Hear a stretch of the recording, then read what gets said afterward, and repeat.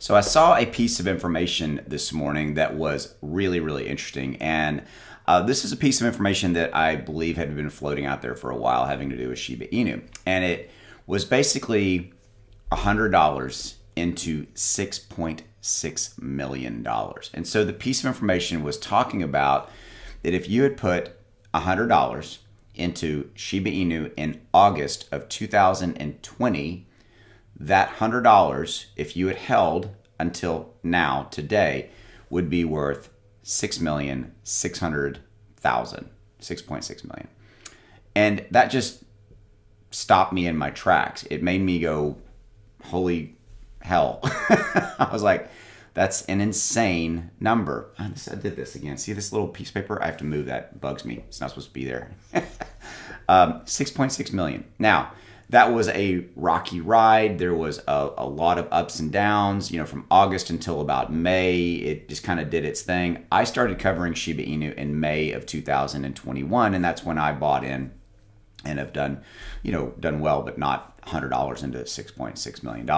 And it really, really goes to, I think, that scenario, $100 into $6.6 million, goes to one thing.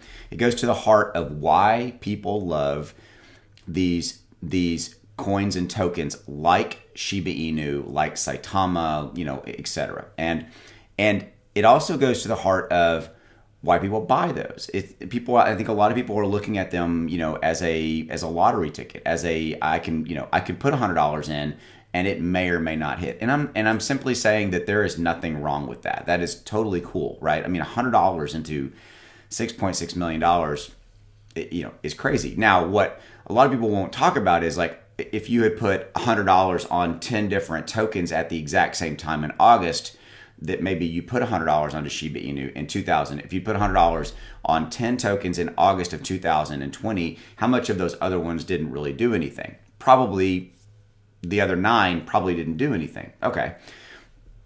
And that's okay. I'm not saying that in a bad way. I'm simply saying that to illustrate a point, is that if you look at, you know, new opportunities, new ones coming out, and if you're kind of playing that model of like, hey, I want to put $100 on this project, on this project, on this project, and I'm literally thinking of it from a lottery standpoint, that's totally cool.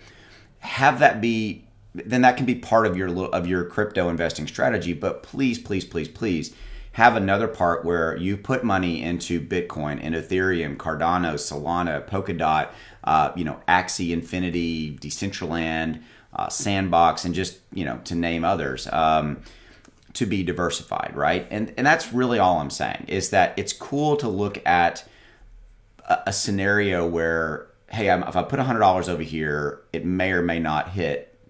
But you also got to realize that if you put that $100 over there, you know, what do I always say? Only put money in that you can afford to lose, right?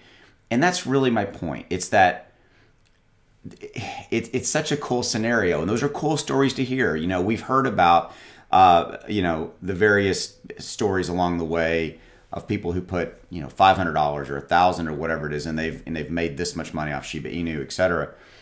But I always wanted to be the kind of the voice of reason as well, and say, okay, but you always got to look at the other side. That if you pick 10 cryptos this month, 10 brand new ones that are just coming out, and you put $100 on all 10 of them for a total of 1,000.